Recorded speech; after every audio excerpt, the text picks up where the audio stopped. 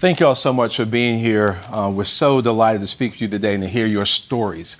It's my pleasure to start the first of what would be many conversations just like this led by our president.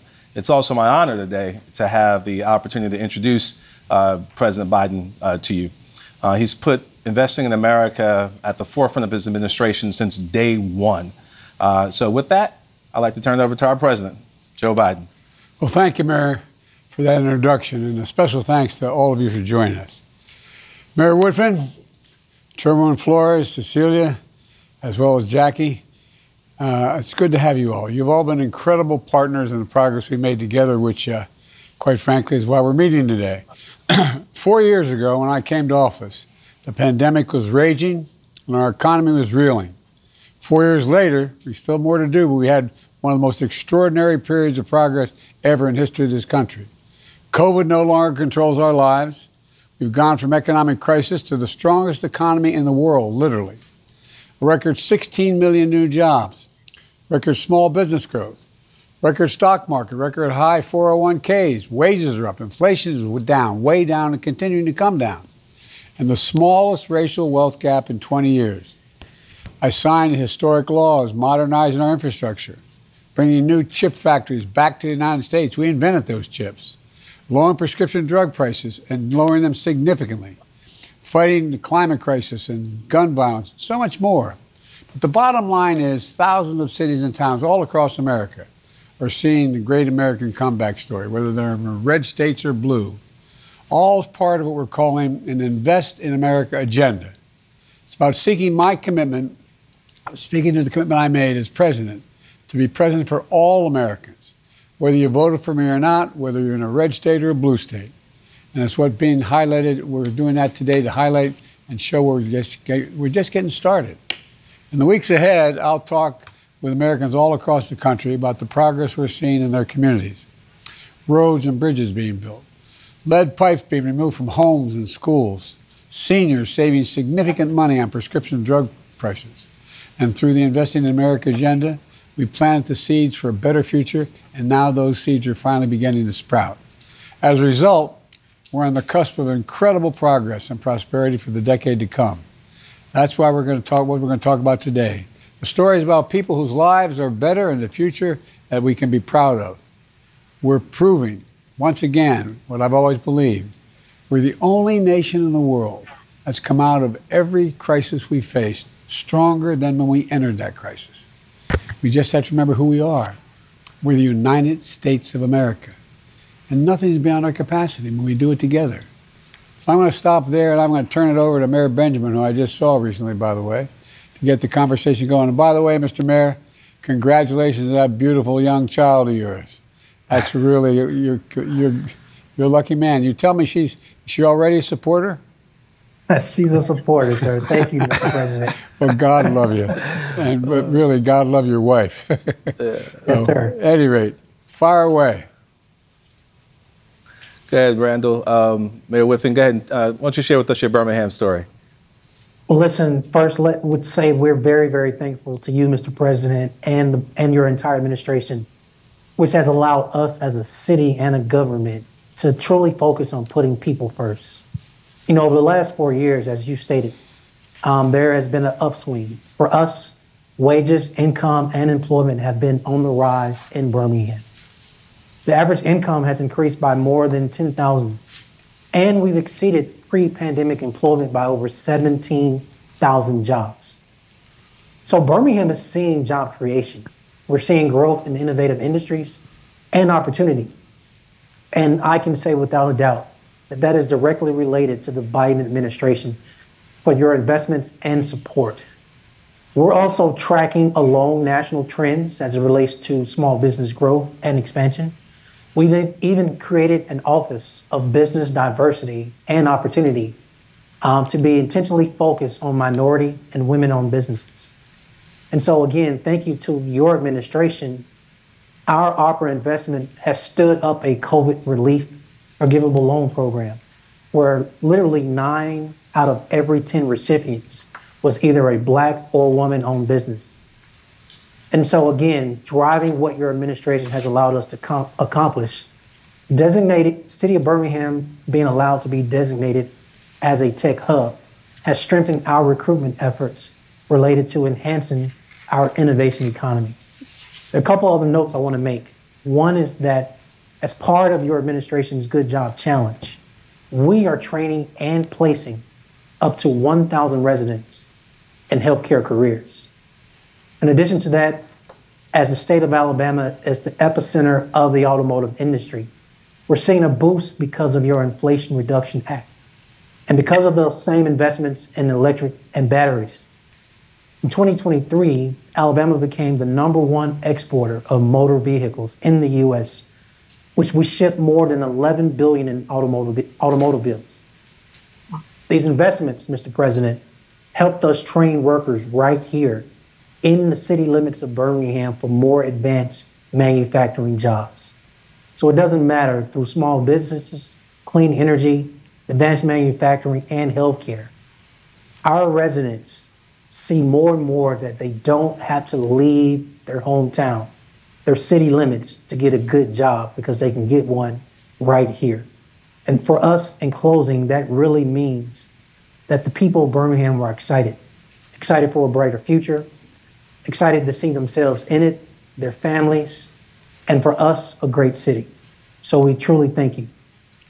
Well, Mayor, tell me, up in North Birmingham, which is, I think, primarily a minority community, what are you doing up there to revitalize things? So North Birmingham, first of all, it's kind of personal to me. I actually spent my first 11 years of life living in North Birmingham and went to North Birmingham Elementary. But this area has been historically disadvantaged. It is 100% minority Black. We're talking about low employment, as well as few resources for its residents. And so we were so excited to receive a $20 million grant as part of the Distress Area Recompete pilot program for this area. And so in this North Birmingham footprint, it is going to allow us to catalyze economic growth. We call it Reinvest Birmingham. This initiative, a little bit more detail, will allow us to rebuild something that's so important to all communities, our North Birmingham Library. And at this actual place, it affords us to create opportunity for learning and careers, as well as seeing a new workforce training site connected to this library for investments in entrepreneurship. And my favorite part, because it's part of the national conversation, is a child care facility. All Look, right. So that's it, Mr. President. It's a game changer for us. Well, I'll tell you what, I can see Frederick Douglass' book behind you. He's proud of you right now, and your library. Well, look, Yes, sir. boss. Sure. So thank you so much, Mayor Woodfin, for your leadership. Now I have a chance to call on Ms. Jackie Trapp from Muskego, Wisconsin, to share her story with the president. Thank you, Mr. Mayor and Mr. President. I'm Jackie Trapp, a former social studies teacher turned family caregiver. And in 2015, I was diagnosed with an incurable cancer, multiple myeloma. Both the cancer and the chemotherapy caused blood clots, heart attacks, and strokes. So I'll likely be on the critical blood thinner Xarelto for the rest of my life. The new negotiated price of Xarelto, because of the Inflation Reduction Act, is a tremendous win for countless patients like me who rely on this previously cost-prohibitive medication to live. Prior to the Inflation Reduction Act, my out-of-pocket drug cost ranged from $15,000 to over $21,000 a year, every year for 9 years. My energy to fight my cancer was diverted to finding ways to fund my prescriptions. It became my latest occupation, really. Wow. Excuse me. But on New Year's Day, when everybody was ringing in the new year, I actually celebrated my first fill of prescriptions, knowing that the $3,300 I paid was going to be my total for the year. In 2025, that cap drops to $2,000, and I won't have to come up with tens of thousands of dollars every year anymore for my medication. Before the Inflation Reduction Act, my husband and I used our savings. I navigated grants, took out home loans, we sold vehicles, and we sold furnishings and cut out all but the essentials just to meet my co-pays. Ordinary things like dinner out, catching a movie, or exchanging gifts had pretty much ceased. And I thought, No one would ever take on Big Pharma, as they held patients like me hostage with monopolies over my essential drugs. So I cannot overstate my gratitude for this law, especially to you, President Biden. Thank you so, so much for looking out for patients like me. I have one important question. What's your dog's name? My dog is Jake. Jake. Well, I tell Jake you what. The dog. Look, you know, I want people to understand that I've been having this run-in with Big Pharma for a long time. We finally beat them, and the Xarelto we're taking, used to cost $517. It's now $197 for people on Medicare. And the idea that you were paying as much, I mean, the Inflation Reduction Act, $2,000 out of pocket annual cap for Medicare prescription drugs. And it's got to be a life changer. You know, the mental impact of having to figure, if I don't take these drugs, my life is literally at stake, and having to figure out how in God's name can we get the money to do it? I'm so proud of you. Presumptuous of me to say that. I've never met you personally, but I really am. I'm proud as hell of you. You're just a real fighter, and you look great. I hope you feel as good as you look. Well, I am so grateful. I can't even overstate that. Really. Thank you. This opportunity to thank you means quite a bit to me. Well, all of you got to come to the I'm not going to be in the White House much longer, but you got to come and see me. I want to see you all. Well, Mr. Mayor, we'll figure that out, boss. We'll figure that out. Thank you so much for your courage, Ms. Trapp, and you keep on fighting. Now I have the honor of calling on Chairwoman Amelia Flores to share her story. Madam Chair. Kuchkamadu, Mr. President. It's an honor to be here with you today. My name is Amelia Flores, and I'm the chairwoman of the Colorado River Indian Tribes, also known as CRIT, and I'm very proud to be the first woman elected to lead our tribe. We broke the glass ceiling on December 5th, 2020. And I've seen firsthand how poor infrastructure, be it water, schools, broadband, our roads, has impacted my tribe. For an example, during my first few months on the job, our tribal utility director came to me with some bad news. We needed a new well, and I knew our tribal budget was already taxed to the breaking point, and there was no way we could have pulled this off until you passed the ARPA and bipartisan infrastructure law. ARPA helped us fix the broken well, and BIL provided more than $7 million to build new wells and improve our distribution system. Phase 1 is completed. The well is once again serving 1,850 homes and businesses.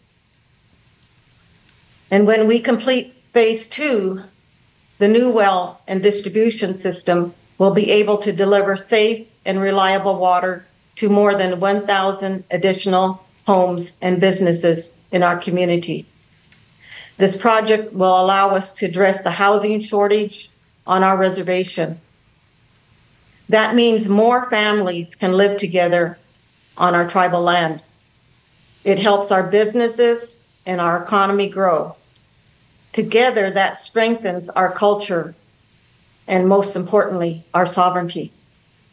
The well and water treatment plant will have a long-term impact in our community. And I am grateful for your leadership in making that all happen, Mr. President. well, I'm grateful to you. And by the way, I learned a long time ago from a friend of mine from Hawaii, a senior senator, when I got elected as a 30-year-old kid to the Senate.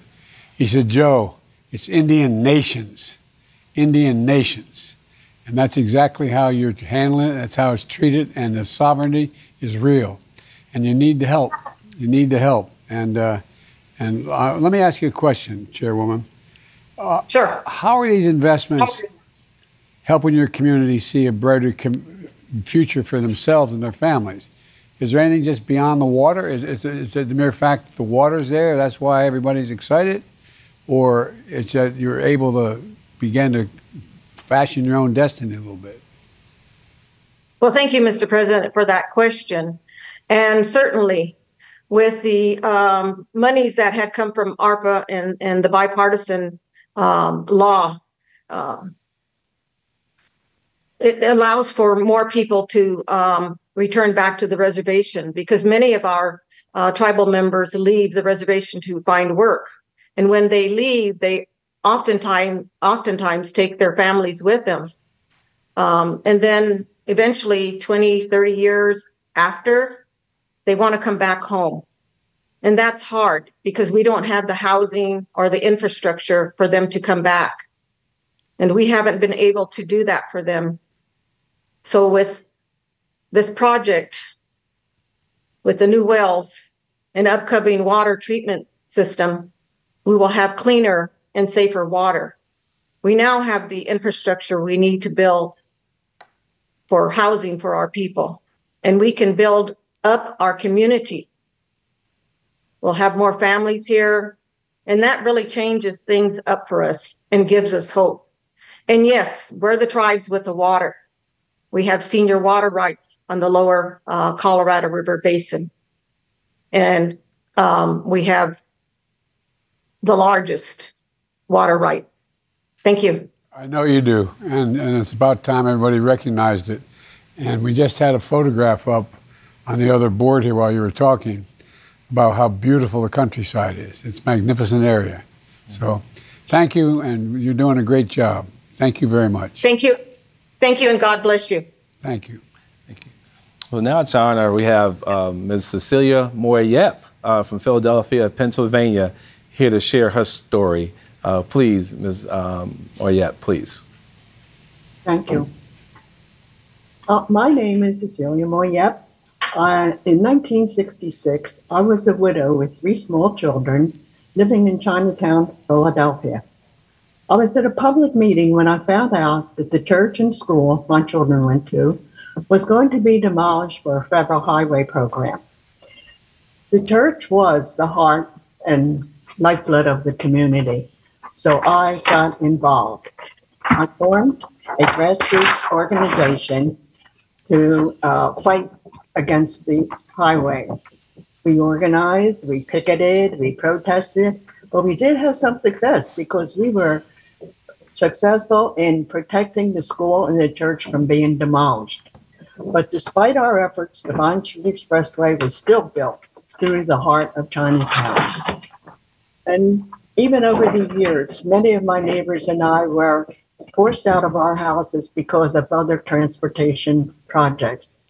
The Vine Street Expressway created a physical divide that made Chinatown less safe. It made our air quality worse. The construction displaced so many people from our community. But from the very beginning, we tried to get the highway capped to improve safety and to reconnect Chinatown, but there was never funding to make it happen. But now, after 50 years of organizing, thanks to you and your administration for their investment in the Chinatown Stitch Project, this dream will finally become a reality. Our community has been asking for this for decades, and it would never have happened without your funding. Thank you so much for delivering, Mr. President, for our community. Cecilia, I know your community pretty well. I live down the road in Delaware, and I-95 went through my community, and not where I live, but in the western part of the city, and it divided entire communities. It's 4 lanes across, and we've been fighting for a long time. We finally got commitments.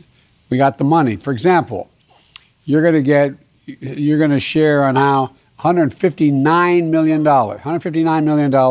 from the Inflation Reduction Act and the China Stitch Project is going to reconnect Philadelphia Chinatown, which was divided in construction back in the 60s with the Vine Street Expressway.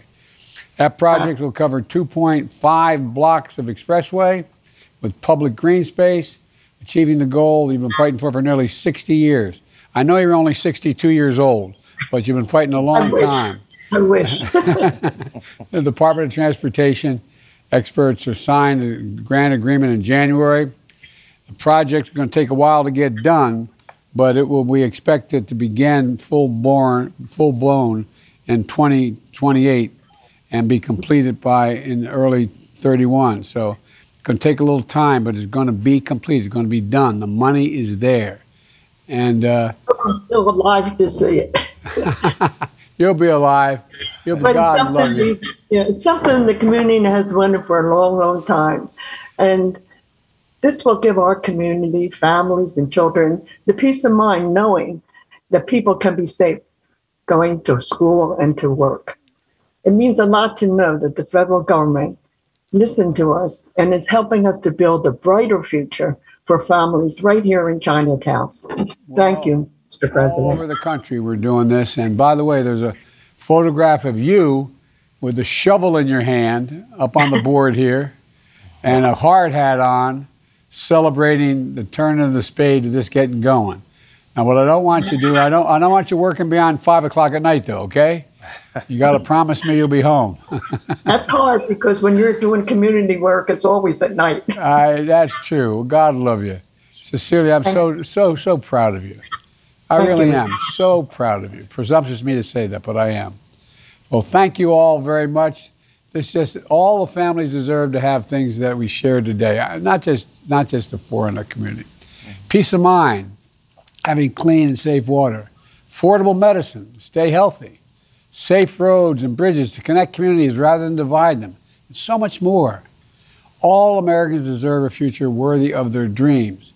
And that future we're building today, and we're doing it, and we're able to afford to do it. Turning setbacks into comebacks, that's what America does. And I want to thank you for what you're doing. And I'm excited about sharing your investment stories with all of America. Seeing more of them in the weeks and months ahead. To let people know we can do anything in America. We really can. And we can afford to do it. Instead of giving billion-dollar trillion-dollar tax cuts to the super wealthy, let them start paying their fair share. Let them make sure look, all people want in America is just a shot, just a chance.